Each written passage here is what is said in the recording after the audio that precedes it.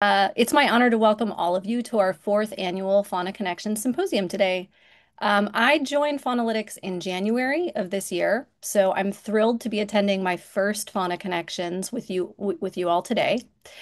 Before I dive in, I just want to briefly thank everyone who is making today possible.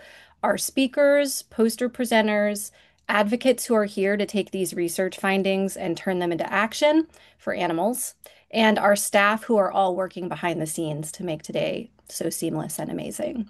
And a special thanks to our sponsors, the Food System Research Fund and Stray Dog Institute. We call this event Connections because we're passionate about connecting animal advocates with up-to-date research, data, and resources to strengthen and inform the incredibly important work that you do. And we aren't just passionate about connecting advocates with research, but connecting people, animal advocates and researchers in conversation with each other. Our presentations and approach to Fauna Connections this year is a little different than in past years.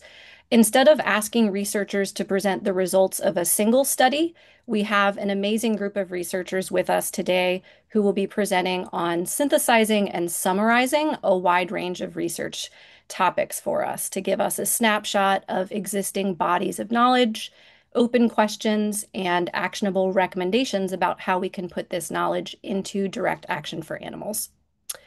We have broken up today's events into four modules. The first module is all about neglected regions in animal advocacy. The second is about fish and aquaculture. The third is about legislation. The fourth is about animals used in testing and science. And the fifth is about messaging and advocacy. So we're covering a very wide range of topics and approaches today.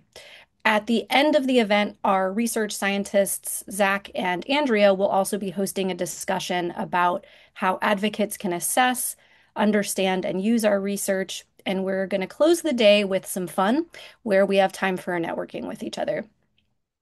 Just a couple housekeeping remarks before we get this show on the road. As noted in the chat, we ask that you use the Q&A feature to ask your questions of the speakers today, and please feel free to share all your questions not your answers, your questions with the speakers. And you can use the chat, as many of you already are, to connect, learn from each other, and learn about the research topics that we hear about today.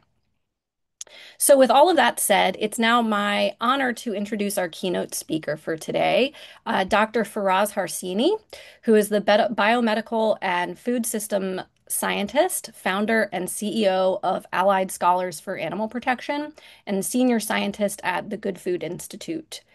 Today, Dr. Harsini will be sharing why transforming our food system is key to solving global challenges and how empowering students through a systematic, data-driven approach can create lasting change.